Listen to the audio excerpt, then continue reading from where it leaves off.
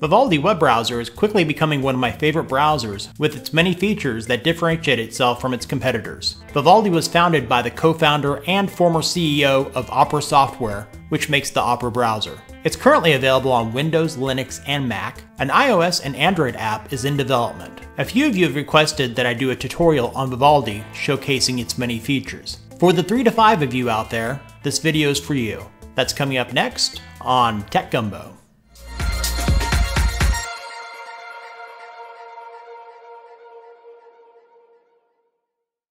If you haven't done so already, you can download Vivaldi at vivaldi.com. I'll put a link in the description of this video. For this video, I'll also be doing a clean install of the browser on a Windows 10 PC to walk you through the process.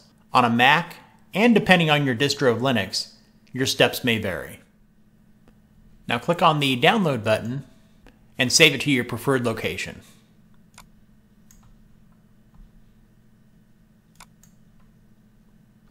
Once Vivaldi is downloaded, install it from your preferred location. Click on Accept and Install. Once you have it completely installed, open up the Vivaldi browser. You'll have this welcome screen. At any time you feel that I'm going too fast, it might be a good idea to pause this video. So first off, it's going to ask you to select an appearance. You have several options here. I'm going to stay with the light. Now it's going to ask you your preferred tab bar position. I'm going to leave it here at the top. Now it's going to ask you for a background picture for your start page. I'm going to go with this jellyfish down here. Now let's move to the next page. Now click on Start Browsing right there in the middle. Now you should see the default start page for Vivaldi. You have 3 options up here: speed dial, which is all of these websites here, bookmarks, and history. Let's take a look at speed dial here. You've probably seen something like this in other browsers. In Vivaldi, it's a little bit different. Of course, it has some preloaded websites here for you. On these tabs, you can get rid of them by clicking the X in the upper right-hand corner of each one. So I'll get rid of a few here. What makes this page different from other browsers is that you can actually customize it. So here on this plus sign, if you want to add a site to the start page, click on the plus. In the lower left-hand corner, just put in the name of a website. So I'll do YouTube here. And click on Add. And it's loading up YouTube right here. So if you want a quick shortcut to YouTube, there you go. You can use that same method for just about any other website on the internet. If you want to add a new speed dial folder to keep everything categorized, you can click on this plus sign here up in the tab area. So if you want to rename it, you can rename it to anything else that you'd want. So I'll name this one News. Then you hit Enter. And in this tab, you can have just all news websites. Here you have bookmarks. That's pretty self-explanatory. Vivaldi comes with preloaded bookmarks for you. You can get rid of whatever you want. And then history. Since this is a clean install, the only history we have is YouTube that we did earlier. And let's go back to speed dial. Let's take a look at the menu options. In Vivaldi, to access the menu, it's a little bit different than other web browsers. You have to go up to the upper left-hand corner and click on the V. Then you have your normal options like File, Edit, View, Tools, Window, and Help. I'll go over a few of the options in the menu. Under the File heading, this is where you'd want to import your bookmarks and settings. Then you just select the browser where you want to import those bookmarks and settings. We're not going to do that one right now. Let's go back to the menu. In View, if you want to add a bookmarks bar, or if you want to add some more side panels, you can do that right here. I actually prefer to have a bookmarks bar on my browsers, so I'm going to click that one right there. Now I have a bookmarks bar. Let's go back to the menu here. And in the tools area, this is where you're going to access your settings. So click on settings.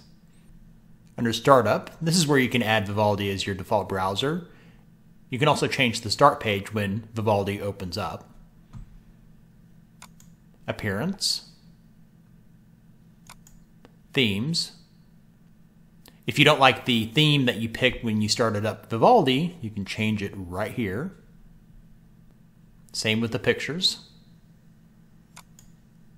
Change the tab positions. I prefer the side panels to be on the left side of the browser. If you want to change that to the right, you can do that right here. Address bar positioning. Bookmarks. You have the option down here to have your bookmarks as text and icon, but you can change them to text only or icon only. In search, you can change the default search engine. Currently it is Bing. I'm going to change it to Google. It's probably best to make sure that Enable Auto Update is checked. Let's go back to the themes area here. One thing I forgot to mention. Vivaldi has added Philips Hue theme integration. With this latest update, you can now link your smart bulbs under the theme settings page. If any of you have a Philips Hue lighting system and actually have this enabled, let me know how that's worked out for you.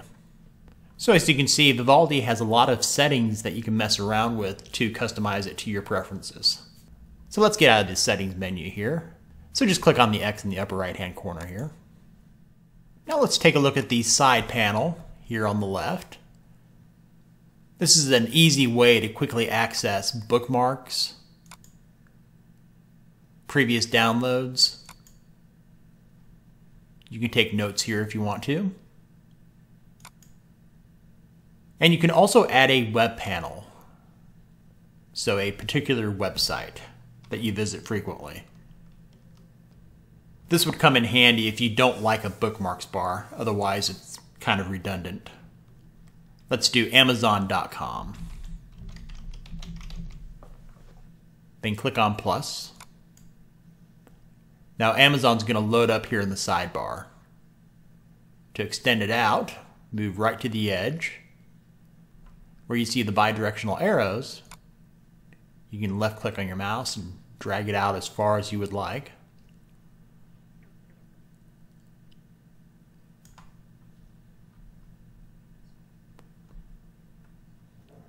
Now you can have two websites in split screen within the browser.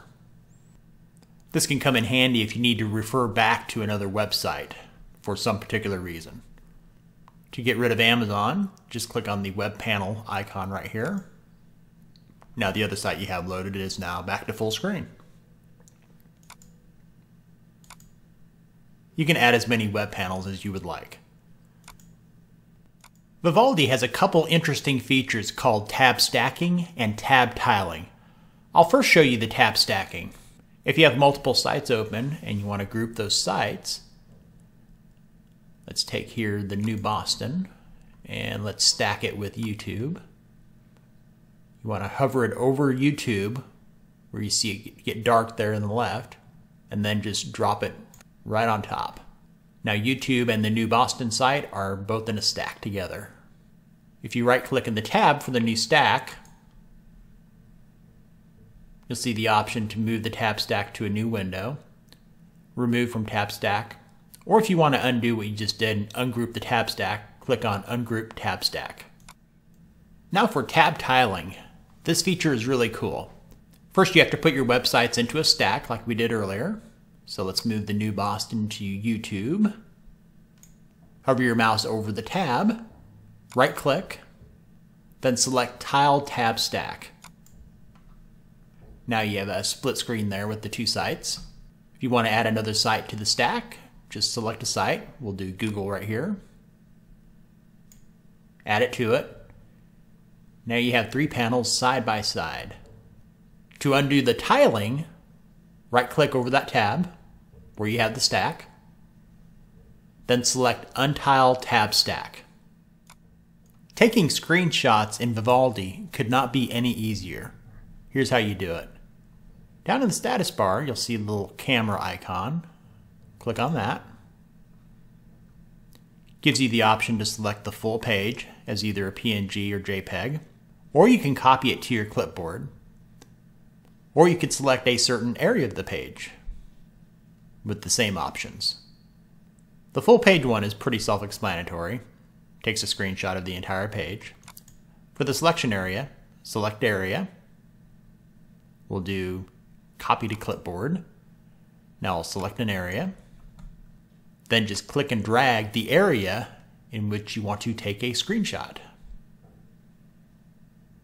And then let go when you're done. Now the image is automatically stored on your clipboard. In the side panel, you can also take a screenshot. But the only option you have in the side panel is for the entire page. So the entire page of YouTube here. So go into your notes in the side panel, click on plus, create your note,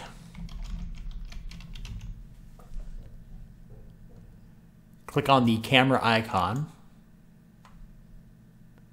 and now you'll see it's taken a screenshot of the entire page.